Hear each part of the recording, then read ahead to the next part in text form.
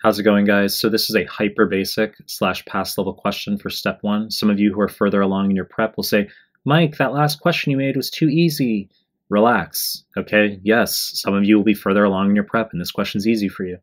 But some of you watching this, you need hyper basic shit, okay? I mean, you're not as far along in your prep. There's a spectrum of you watching this.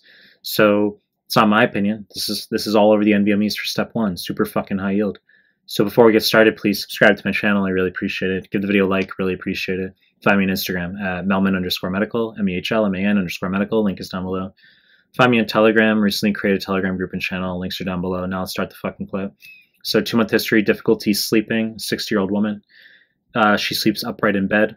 20-year history, type 2 diabetes, blood pressure 115/70, heart rate 80. She has ankle edema and jugular venous distension. Left ventricular ejection fraction is 35%. Question wants to know the most likely mechanism for her edema.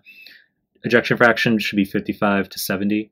So this indicates that we have left ventricular systolic dysfunction, most likely due to the long-standing diabetes, which is the most acceleratory risk factor, the worst risk factor for atherosclerosis, decreased coronary artery perfusion, decreased myocardial oxygenation, increased proclivity for left heart dysfunction in the setting of increased preload, which will occur when a patient is supine, because we no longer have to fight against gravity to return blood to the heart. Increased venous return to the right heart, increased preload, that's going to make its way to the lungs and then make its way to the left heart. Left heart says, fuck, we can't handle that preload because it's decompensated.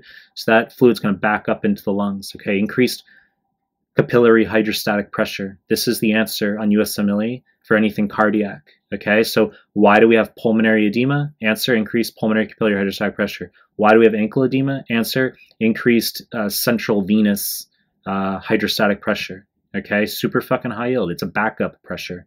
It leads to transitation, where you have decreased cells, decreased protein, decreased LDH in the fluid that extravasates.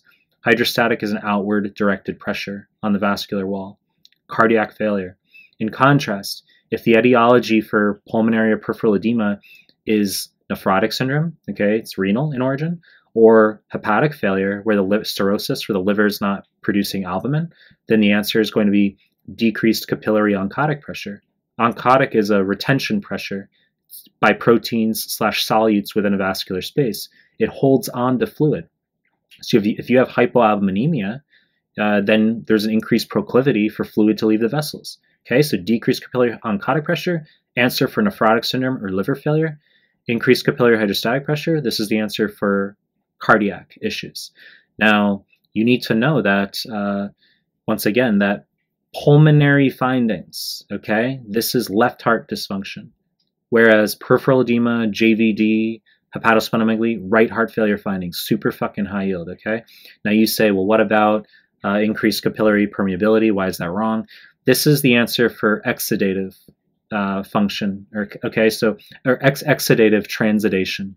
So this is going to be inflammation, sepsis, can be ARDS, can be pulmonary embolism, even malignancy. But we're going to have TNF-alpha, which causes increased spacing between endothelial cells. And we're going to have fluid leaving the vessels that has high cell count, as well as high protein and high LDH. Okay, there's many talking points here. As I prefaced with, staying concise is challenging, but really important you know that left heart failure causes pulmonary signs. Really important you know that right heart failure causes peripheral signs. Okay, ankle edema, JVD, hepatosplenomegaly. Left heart failure plus right heart failure is congestive heart failure. Okay, cardiac, increased capillary hydrostatic pressure. If we have renal or hepatic as the origin, decreased capillary oncotic pressure. You know the deal. I'm going to continue to make more content. If you like my stuff, subscribe to my channel. And I appreciate your time. That's it.